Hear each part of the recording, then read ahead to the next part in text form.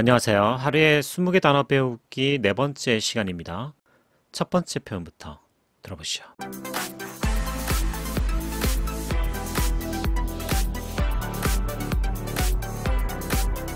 Pledge your loyalty to me. Pledge your loyalty to me. Pledge your loyalty to me. Pledge your loyalty to me. 너의 충성을 나에게 pledge, 맹세하라고. Pledge your loyalty to me. Pledge your loyalty to me. Pledge your loyalty to me. 타동사와 목적어로 이루어져 있는 것은 이 타동사와 목적어를 한 세트로 기억합니다. pledge와 loyalty가 같이 다닌다는 것을 기억해 주세요. 충성을 pledge, 맹세하다. 맹세하다, 서약하다, 굳게 약속하다. 너의 충성을 나한테 맹세해.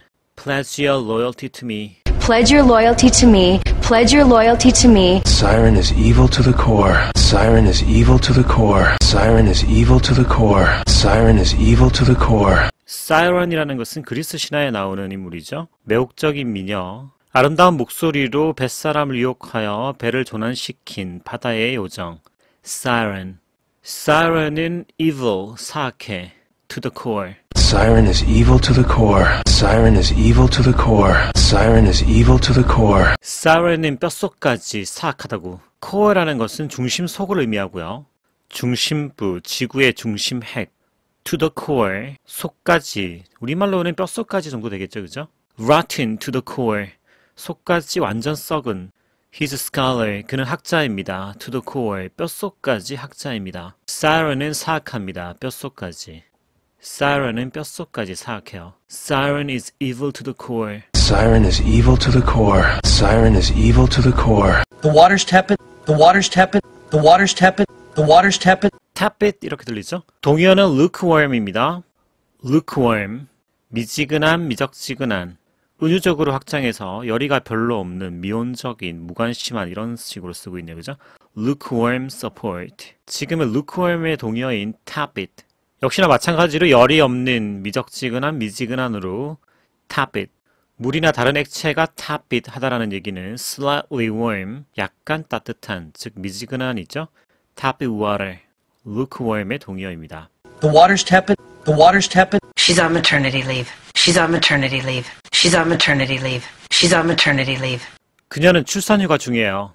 maternity leave. She's on maternity leave. maternity라고 하고 있죠. maternity입니다. maternity leave. 출산휴가. maternity robe. 인부복이죠, 그죠? 산모용 옷. leave를 명사로 쓰면은 휴가라고 되어 있습니다. 병가는 sick leave. 뭐뭐 중이다 할 때 be on 이렇게 쓰면 되고요. 그녀는 출산휴가 중이에요. She's on maternity leave. She's on maternity leave. She's on maternity leave. She's on maternity leave. 출산휴가의 maternity leave라는 것은 토익 시험에서도 나오는 아주 기초적인 단어입니다. 이건 꼭 알아두시고요. 당신의 일자리는 열린 채로 유지될 겁니다. 비어 있을 겁니다. 당신이 돌아올 때까지. 출산휴가를 마치고 말이죠. She's on maternity leave. She's on maternity leave. Tom Avery was a pain in my ass. Tom Avery was a pain in my ass. Tom Avery was a pain in my ass. Tom Avery was a pain in my ass. Tom Avery는 pain in my ass. 나한테 골칫거리였어. Tom Avery was a pain in my ass. Tom Avery was a pain in my ass. ass는 당나귀라는 뜻도 있고요. 미디에서는 엉덩이라는 뜻으로 훨씬 많이 들립니다. 내 엉덩이 안에 통증. 헤머로이드처럼 치질에 가깝다라는 거죠. 골칫거리, 엉덩이 안의 통증, 즉 치질을 의미하고요. 헤머로이드, 치질. Tom Avery was a hemorrhoid. pain in my ass. 내 엉덩이 안의 통증, 치질 같은 존재, 골칫거리였어. Tom Avery was a pain in my ass. Tom Avery was a pain in my ass. Tom Avery was a pain in my ass. I'm carrying a lethal weapon. I'm carrying a lethal weapon. I'm carrying a lethal weapon. I'm carrying a lethal weapon. 나는 치명적인 무기를 휴대하고 있어. 권총을 들고 다니고 있다고. lethal이라는 단어가 좀 낯섭니다. lethal weapon. 예전에 영화 러셀 웨폰이 있었죠. 그 러셀이 바로 lethal입니다. 치명적인 lethal, lethal chemical, 치사약, 치사량 lethal dose. 나는 치명적인 무기를 휴대하고 있어. I'm carrying a lethal weapon. lethal 단어가 좀 낯설죠. 러셀 웨폰이었습니다. lethal weapon. I'm carrying a lethal weapon. I'm carrying a lethal weapon. I'm just an innocent bystander. I'm just an innocent bystander. I'm just an innocent bystander. I'm just an innocent bystander. 난 단지 무고한 구경꾼일 뿐이라고. 난 단지 구경만 했었어. 아무 죄가 없어. innocent bystander. innocent이라는 단어는 많이 들어봤죠? 무고한, 순진, 무고한. 악의가 없는 순진한 천진난만한 악의 없는 잘못 innocent mistake 악의 없는 질문 innocent question I'm just an innocent bystander. I'm just an innocent bystander. innocent이 I인 모음으로 시작하니까 관사가 on이 붙었죠. I'm just an innocent bystander.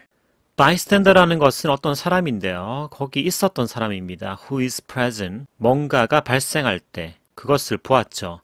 하지만은 take part in. 가담하지는 않았죠. 이번에 예문에서도 It looks like an innocent bystander라고 innocent bystander가 하나의 청크로 이렇게 붙어 있습니다. innocent bystander. 무고한 구경꾼일 뿐이라고. 뭐처럼 보인다. 무고한 구경꾼이 살해당했다. 너 대신. Instead of you. I'm just an innocent bystander. I'm just an innocent bystander. I'm on your side, people. I'm on your side, people. I'm on your side, people. I'm on your side, people. 전 여러분들의 편이에요. 누구의 편이다라고 할 때는 be on your side. side라는 것은 옆구리이기 때문에 옆에 서 있다, 즉 편을 들다라는 거죠. 그리고 비동사의 전치사 on. I'm on your side, people. I'm on your side, people. I'm on your side, people.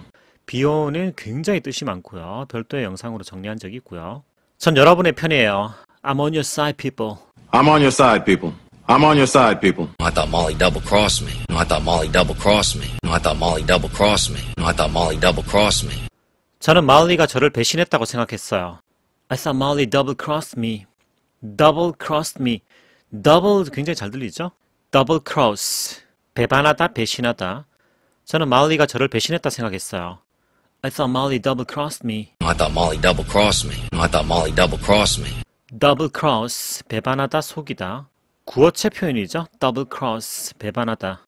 저는 말리가 저를 배신했다 생각했어요. I thought Molly double-crossed me. I thought Molly double-crossed me. I thought Molly double-crossed me. Everybody stay where you are. Everybody stay where you are. Everybody stay where you are. Everybody stay where you are. 모두들 움직이지 말고 제자리에 가만히 있어요. 가만히 있다는 stay. Stay where you are. Stay where you are. 당신이 있는 그곳에 가만히 stay 있어라. 움직이지 말고 가만히 있어 이 말이죠. 모두들 제자리에 가만히 있어요. Everybody stay where you are. Everybody stay where you are. I was just updating his obituary. I was just updating his obituary. I was just updating his obituary. I was just updating his obituary. 전 단지 그의 사망기사 부고를 업데이트하고 있었어요. I just의 T 발음을 하지 않고 S 발음만 남다 보니까 I was just updating에서 S가 올라오면서 subdating처럼 들리죠. I was just updating 이렇게 하지 않고요. I was just subdating처럼 들리니까 이 updating도 잘 들리지 않습니다. I was just updating his obituary. I was just updating his obituary. I was just updating his obituary. obituary. 신문에 내는 사망 광고, 즉 부고죠. 부고라니 어쩌고 저쩌고라고 할 때 부고를 obituary. I was just updating his obituary. I was just updating his obituary. I was running an errand nearby. I was running an errand nearby. I was running an errand nearby. I was running an errand nearby. nearby라는 것은 근처에라는 부사고요. I was running an errand.